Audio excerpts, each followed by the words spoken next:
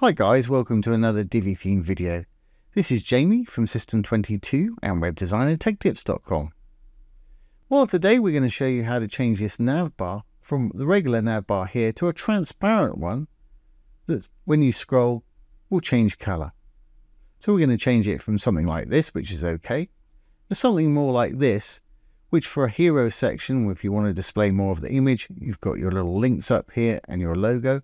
When we scroll down the page, it's going to change color. That way when it rolls over the white stuff there, you're still going to be able to see it. When it gets back to the top again, it's going to change back to that. There's no coding involved in this today. We can do it all with the inbuilt features of the Divi theme itself. So let's get started. I'm going to close this page up here.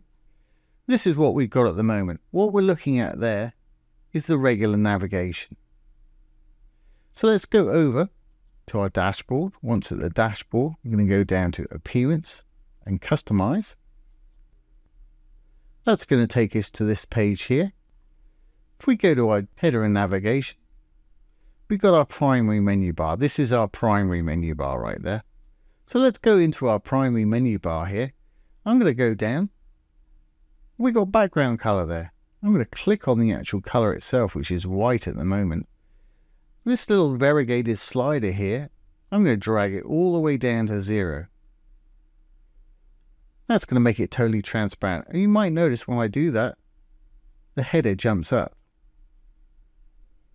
which is great. That's just what we want. But I can't read my links over here very well because they're in that dark grey. And I don't think my logo's standing out that well.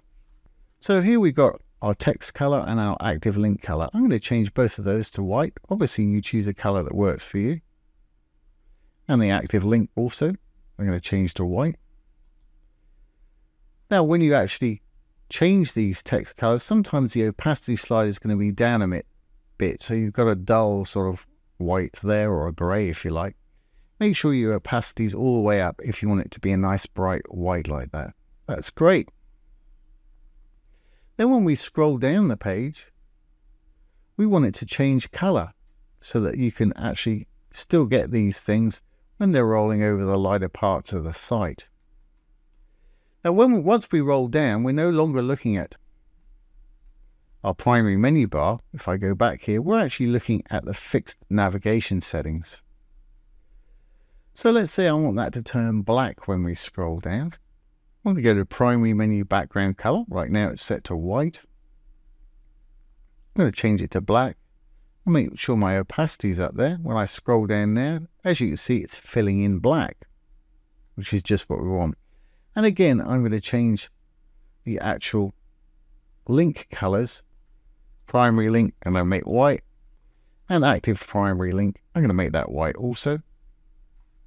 Now when I scroll down,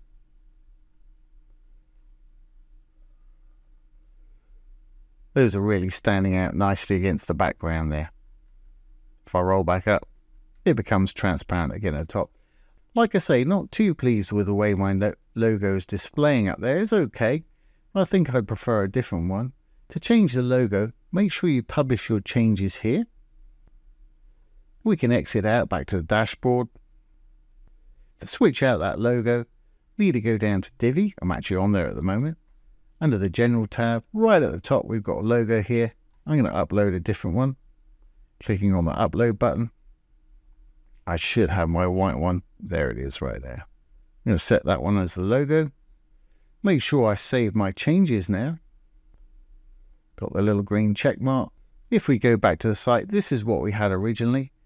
Now if I refresh, we should have our transparent header. And there it is. And it should come in black when we scroll down the page. Fantastic. Just exactly what I wanted. This is great for one-page scrolling sites. And if you've got multi-page sites and you're using perhaps a dark image or something dark at the top, this is a fantastic little feature to have on that site. So there you go, guys. Here's how to create a transparent header that changes color on scroll. Really easy to do, no coding involved in this today at all. So I hope you've enjoyed this today and found it useful. If you have, please give it a thumbs up, ring the bell, comment, share, and subscribe to our YouTube channel. Once again, this has been Jamie from System22 and webdesignandtechtips.com.